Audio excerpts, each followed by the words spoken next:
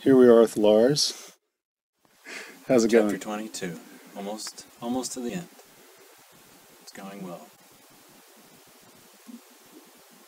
The citizens of Constantinople awoke the next morning to find their city still burning, but they hoped that the worst of the violence was at an end. The nightmare, however, had only just begun. The proud city on the Bosphorus had stood inviolate since the days of the Roman Empire's strength, a great beacon of light in a swiftly darkening world. Unrest and turmoil may have stained its streets. Threats and privations may have dimmed its luster since Constantine had made it his capital nearly 900 years before. But alone among the cities of antiquity, it had never felt the sting of a foreign conqueror's boot. Its libraries still brimmed with lost Greek and Latin writings.